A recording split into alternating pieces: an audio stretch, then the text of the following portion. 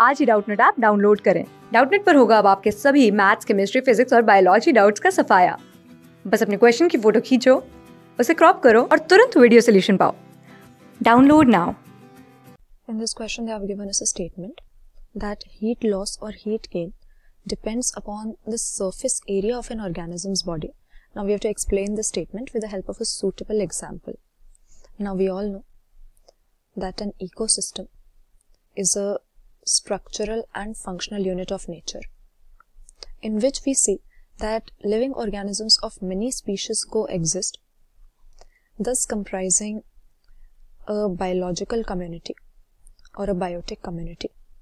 But all of the living organisms in a biotic community also have to interact with the abiotic components of an ecosystem, and the major abiotic components which can affect the lives of organisms are temperature, then we have water, both the quantity and quality, then we have sunlight, which is somewhat related to the temperature because if there is more sunlight the temperature is also going to be higher, and then we have soil.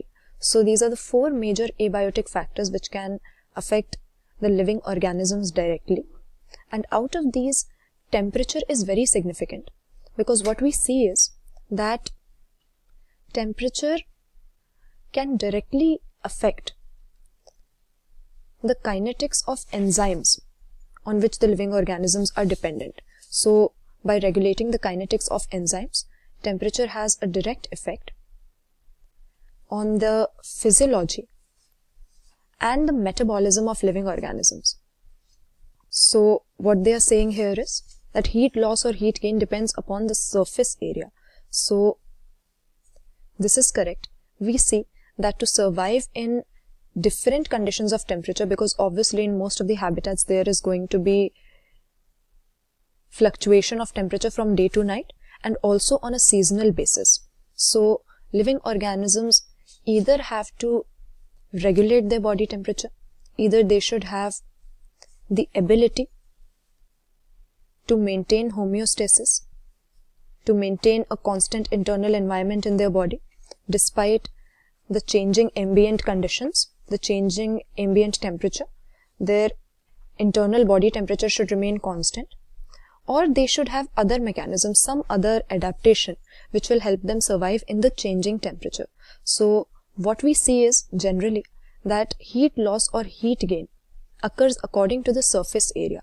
So the ratio of surface area and volume should be such that the surface area relative to the volume is not very much, otherwise the body heat of the organism will not be trapped inside and it is very difficult to maintain the homeostasis, because through a large surface area heat tends to be lost to the environment quickly, and this is why in areas where the temperature is very low we are generally not going to see the animals which are very small in size. So this rule that we have just stated gives us an ideal example of this situation, of this statement.